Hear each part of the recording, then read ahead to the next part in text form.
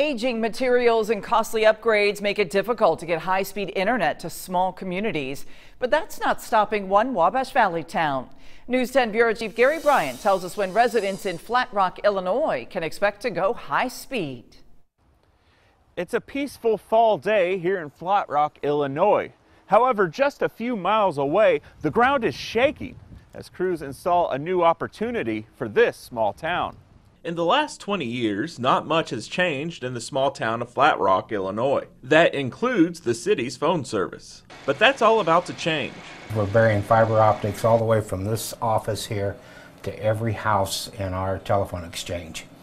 About 500 locations. Fiber optics are replacing the community's aging copper lines. While 20 years apart, both projects are being funded the same way, a federal loan. The only way that we could have afforded to do this, to go out and borrow that money commercially probably would have been prohibitive.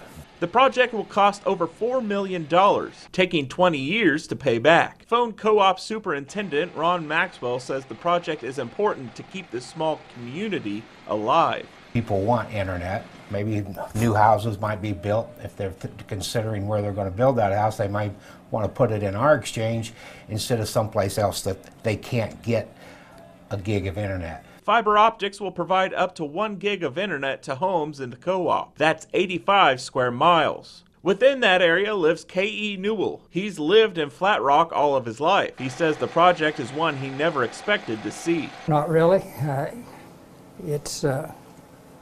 I didn't even think anything like the internet would ever come along.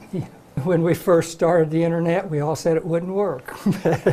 People are going to want more and faster internet, and so we feel that the only way to survive is to do this. The co-op hopes to have the project completed by the spring of 2020.